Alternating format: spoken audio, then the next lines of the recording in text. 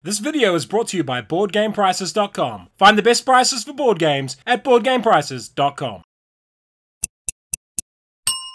Kia ora koutou and welcome to Viticulture in about 3 minutes. This is for the Essential Edition, and I've not played the Non-Essential Edition. It is a game for 1 to 6 players. It has a solo mode using automa cards. Playing time's around 60 to 90 minutes. It's a moderately complex game. You're a couple who has just inherited a dilapidated vineyard in Tuscany. You have lofty aspirations of taking this land and turning it into a premier vineyard whose product is wanted all over the world. Will your wines be hailed as sublime and find their way into the cellars of the rich and powerful? Or will you simply be another vineyard making chateau de cardboard? The game ends the turn one player gets to 20 victory points, although the winner is the player with the most points once that turn ends. Competitive. Only one player can have the most prestigious vineyard. Worker placement. Placing workers in spaces allows you to take the associated actions. Note that some spaces are only available at certain player counts. Player turn. At the start of the game, each player gets a mama and a papa card. These cards determine what your starting resources are. You get a board showing your vineyard. This is where you will build upgrades and manage your wine business. But the core of the game is taking actions on the main board that impact your vineyard. The turn takes place over 4 seasons. In spring, starting with the first player, you select the place for your rooster on this track. This determines your order for the rest of the turn and gives you a bonus. In summer, you can use yellow spaces to place workers. For example, this allows you to play 1 summer visitor. The middle spaces give a bonus. In this case, an extra visitor card can be played. You can claim the middle space first if it is available. Visitor cards give you a one-time bonus when played. If all spaces are occupied, you can use your grande worker and still take the action. Here you can draw vine cards, and here is where you plant them. Vines have different strength of red and white grapes, and different building requirements. If this player had both matching buildings, they could plant these vines here. Note that this field has a max grape strength of 7. Other summer locations allow you to upgrade buildings, gain money, or sell fields. In the autumn phase, you draw either a summer or a winter visitor, and if you have the cottage, you get 1 more. Winter actions function just like summer, only on the blue locations. Here you can play winter visitors, and this one allows you to draw wine orders. These spots allow you to harvest fields, make wine, and fill orders. Harvesting a field adds its total grape value to your crush pads. Wine strength is limited by what cellars you have built. To make a red or a white wine, simply move the grape markers to the matching numbers in your cellar. To make a rosé, combine 1 white and 1 red. And to make a sparkling wine, 1 white and 2 reds. Wine orders require you to remove wine of at least the strength shown on the cards from your cellar. Each order gives you victory points and increases your residual income. At the end of the turn, reclaim all workers, age all grapes and wine 1 step if possible, and collect your residual income. Why would you like this game? Viticulture is an incredibly accessible game with a theme that is easy to grasp and non-confrontational. The whole package of Viticulture is that of an elegant board game. The theme is also one that appeals to people who won't normally touch sci-fi or fantasy. Mechanically, it is in the fabled sweet spot of reasonably easy to learn while having enough depth to challenge all but the most beardy of gamers, at least for a while. All the fundamentals of worker placement are in this game, but it's safer and less passive-aggressive than most. The grande workers in particular make you feel like you are never 100% locked out of taking a positive action. The best thing about this game is the soothing process of planting, harvesting, bottling, and selling. I love games where mechanics feel intrinsically connected to their theme. However, the visitor cards can cause some dramatic swings. One game in particular I played in, I went first, played 2 summer cards and 2 winter cards, and had an unstoppably good position on turn 1. Are you more interested in beer?